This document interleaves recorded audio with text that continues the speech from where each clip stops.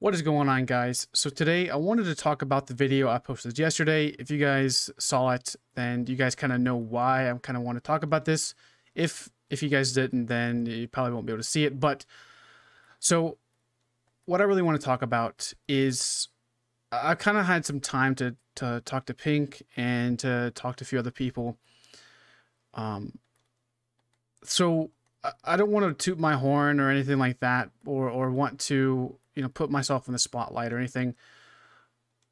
But in the past few years, you know, we all know performance has been terrible. You know, it's just the fact. During prime time, it's not great. You don't go to Grey Host. At least I don't. You really can't PvP in there. And the issue is sometimes that gets very frustrating. The lack of communication for the past several years for the PvP community has been about nil.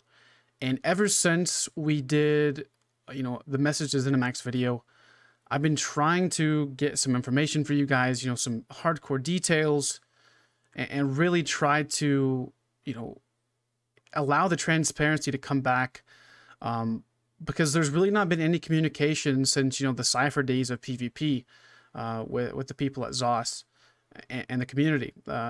There's probably a lot of reasons why, but it's kind of compounded to like the past few months to like actually have some communication finally.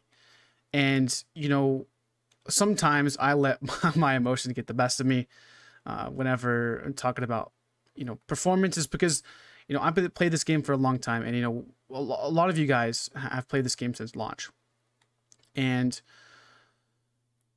sometimes it gets frustrating when you see the potential of this game and kind of the part of the game that we play mostly has been really it feels abandoned from the game developers. Now, to their credit, and as most of you guys will agree with me, is actually the past few years we've gotten more to the extent of them actually trying to do something than has been done in a long time. So if you guys recall and think back, the no proc test was very massive. Pink reminded me of this, and I really appreciate her for doing this. But the no proc test was very big because it actually showed finally that they are doing something. Whether that actually did anything for performance or not, at least they tried. And, you know, sometimes that can kind of go under the radar of it didn't fix anything, and performance has gotten worse to the result. But I think there's a lot more details than they're leading on about. After watching some of Sawman's videos, or Sawman's video about the crown store stuff, it kind of got me thinking, and Pink is to the credit of this as well, about the artists and stuff like that. If you guys seen that clip, you guys know what I'm talking about. But basically what happened, at least what Pink and I think, there's probably a shortage of staff for server engineers at the company, and they probably had to either lay off server engineers or lay off people that do that type of stuff, because they probably make a ton of money. And when you know, the pandemic hit, a lot of communities had to, a lot of companies had to go into, you know, power saving mode, for lack of a better term, to really, you know, save on the money. And, you know, ZeniMax all went to work from home, and this is just speculation. But the sad thing is the performance of PvP doesn't sell, like, to the extent that it sells easier stuff like crown store items, like, you know, costumes, pets, mounts, and all of that. Performance in the game doesn't sell. It only keeps longtime players in the game, and the people that enjoy the PvE aspect don't really see what we're really talking about. And there's sometimes a divide in the community. But kind of getting back to my point, I think there's a shortage of overall people that work on the game performance aspect of the game, and there's probably maybe less than 10 people that work on this, and they're probably overworked, and probably it's too big of a task to fix.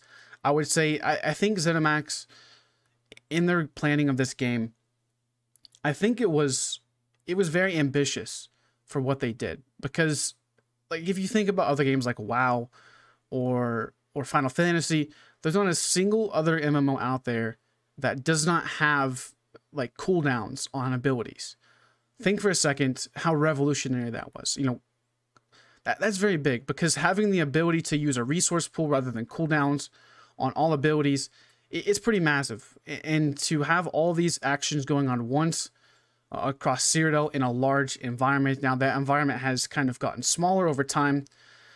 Don't know the reasons why, I'm not going to speculate, but the idea of ZeniMax to do this plus bringing it to console is massive in itself.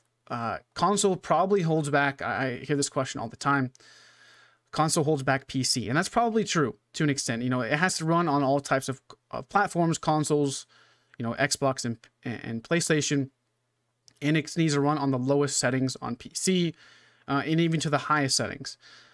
We could speculate on why the reasons of performance is bad, but, you know, definitely, these definitely play a role. We have to remember they have added stuff to PvP, like, for example, BGs. Back in Morrowind, they added dueling in 1 Tamriel.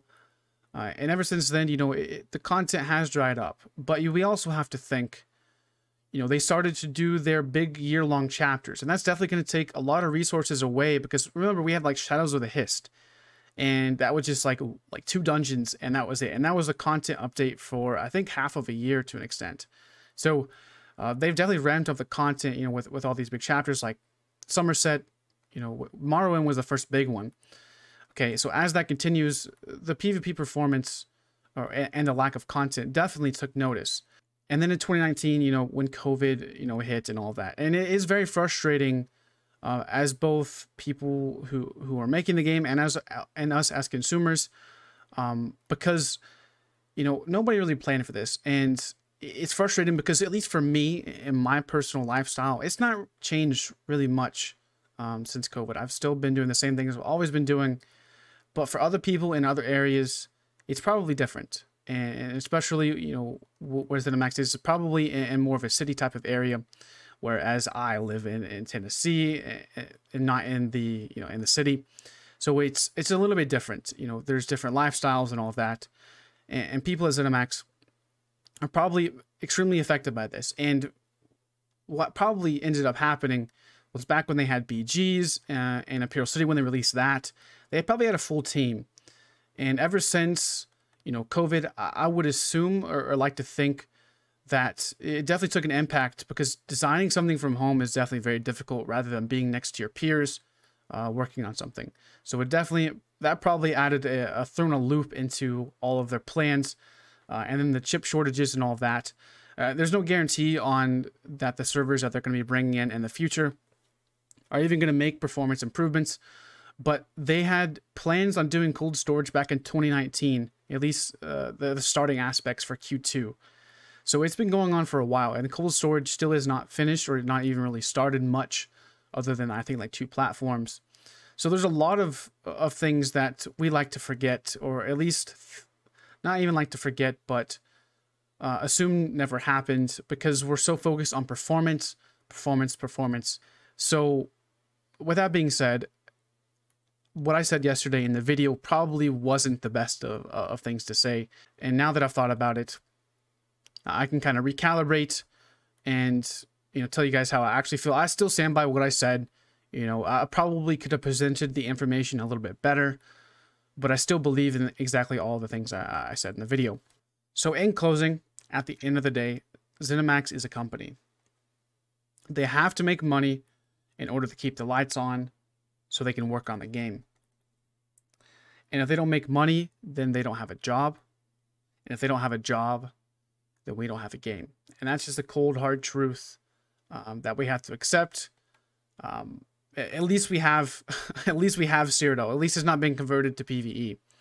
So that's all I have for you guys today. Just wanted to kind of give you guys a different perspective on something that we sometimes forget as a community. And Pink, I just really want to thank her for helping me, you know, I guess calm down a little bit about, you know, the whole ranting yesterday, and really understand, you know, things from all perspectives. Because it's, you know, I'm still with you guys about being frustrated about performance, but sometimes things are bigger than just, you know, our leisure activities of just playing a game and just wanting to have fun. But that's it. I hope you guys have a good rest of your day, and I'll catch you guys in the next one. Peace.